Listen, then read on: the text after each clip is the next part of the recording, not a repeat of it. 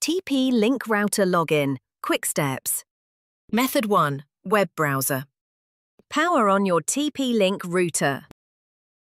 Connect your computer or laptop to the router's network.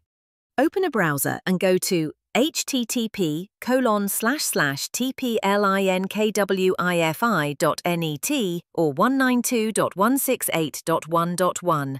Enter the default admin username and password.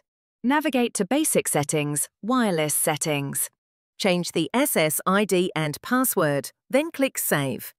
Method 2. Tether app.